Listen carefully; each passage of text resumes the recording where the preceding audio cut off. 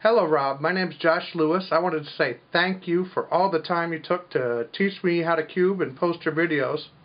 Anyway, my thank you comes in a strange form. I wanted to show you a new algorithm. Anyway, let me show that to you. It's really cool. It really bothered me when you did the last face of the cube, and you solved that and looked at the corners, and the corners were all random.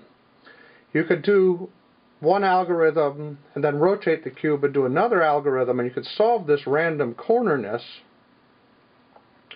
But I knew there had to be one way to solve all the corners at once. And I figured out this. This is a long algorithm, but it's not as bad as the parity cases on big cubes. Anyway, it's actually pretty easy to do, and it's the shortest number of moves to do it. This solves all the crazy corners, and if you follow my positioning guide, it either solves the cube outright, or it usually gives you your one Allen or reverse Allen away from solving the cube. So the people who solve the centers first, this works for them. People who solve the edges first, this works for them, as it doesn't mess up these. People who don't solve the center edge piece first, you do these moves, the crazy corners are gone.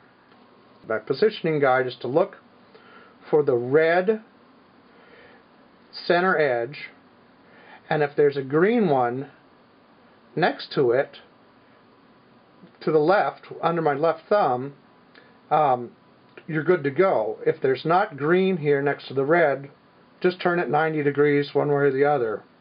If there's green here, good to go. If there's not green here, turn it 90 degrees.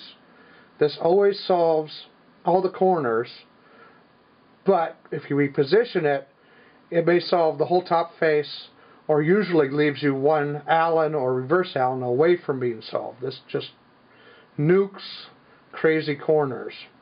So I'm going to apply it. I'm going to go right, up, backward, left, down 2, left, backward, up, right, backward,